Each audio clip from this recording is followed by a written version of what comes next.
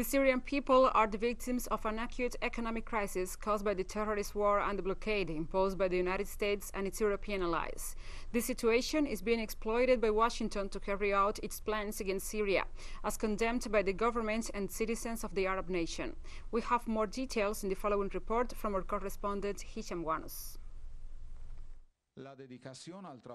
Commitment to work, solidarity, dignity, determination and devotion to life and the homeland define the daily efforts of the government and citizens of Syria in the face of a scenario marked by inflation, rising prices, lack of electricity, shortages of fuel, medicines and other basic needs. A difficult situation that Syrians agree is the result of the blockade imposed by Washington to generate popular unrest as a means to push the population into uprising against their government, an attempt to achieve what they have failed to do through the use of terrorism, military intervention and the occupation during the last 10 years of terrorist war imposed on the Arab nation. The prices of products are very high, as incomes are a limit and not enough to purchase basic goods. Likewise, Syrian citizens suffer from the lack of fuel for heating, transportation and electricity generation, and all this is the result of the blockade imposed by many countries on Syria. But even so, we are confident that the situation will improve and we will advance.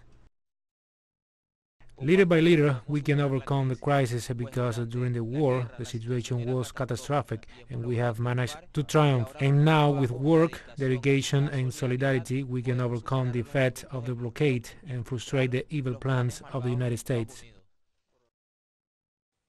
At the same time, Syrians denounce that the United States is using the difficult humanitarian situation as a source of pressure on the United Nations and its Security Council to approve a draft resolution to extend the mechanism for cross-border traffic approved in 2014 for one more year, which expires on July the 10th of this year.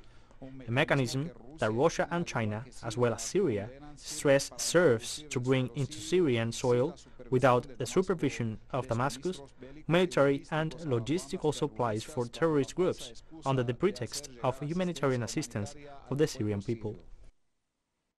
Syria's allies are opposed to the approval of this resolution by the Security Council, so we are confident that pressure from the United States will not be effective, as our allies will defend the sovereignty of Syria, since in this diplomatic battle they are also defending their own sovereignty and their common interest with Syria.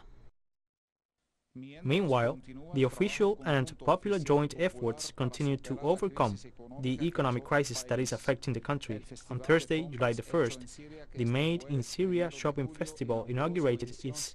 119th edition in Damascus as part of this effort,